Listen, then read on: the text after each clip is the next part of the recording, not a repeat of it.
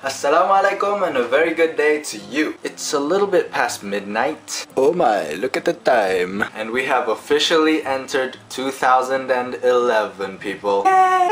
So break out the fireworks and party hats. Now you might be wondering, why isn't IniAnwarHadi out in town partying? Well, that's because I'm a good boy. And good boys don't party on New Year's. No.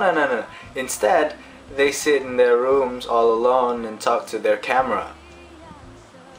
Yep, great fun. Well, you might be wondering what I'm going to be talking to you about. Not really, but now that you mention it, what's up? Nothing much. How about you? Nah, nothing much either. Snap out of it! Will I be talking about the upcoming Tanang Bai elections? Nah. Will I be talking about the floods in Northeast Australia?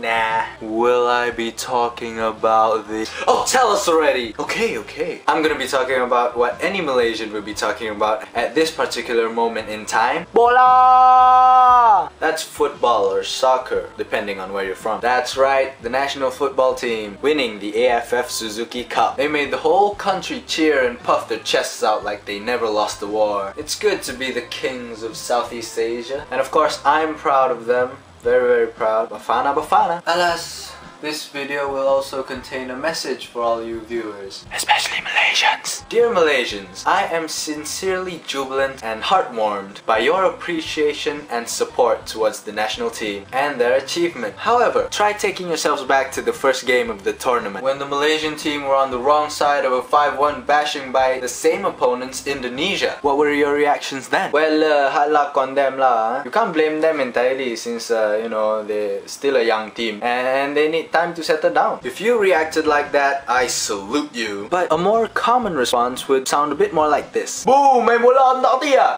Malaysia memang sak pun.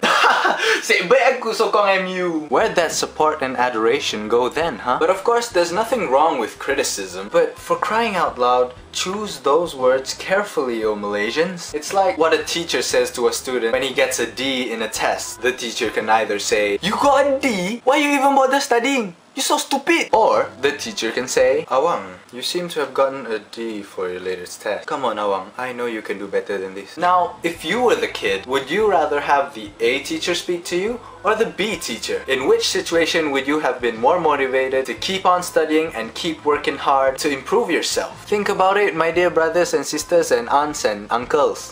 So on a much less preaching note, I would like to wish all my viewers out there a very happy New Year, and may 2011 bring blessings and prosperity to all of you, inshallah. So that's all from me. Till next time, may peace be upon you. So you may click here for last week's video, and in the meantime, I'll show you this new book I bought yesterday. It's called Islam in Malaysia, Perceptions and Facts by Muhammad Asri Zainul Abidin. Very good book. A really interesting read for any open-minded Malaysian out there, be it Muslim or non-Muslim. I recommend it to anyone who is not narrow-minded or claim to be so. So go ahead and click the link. Yeah, click here, click.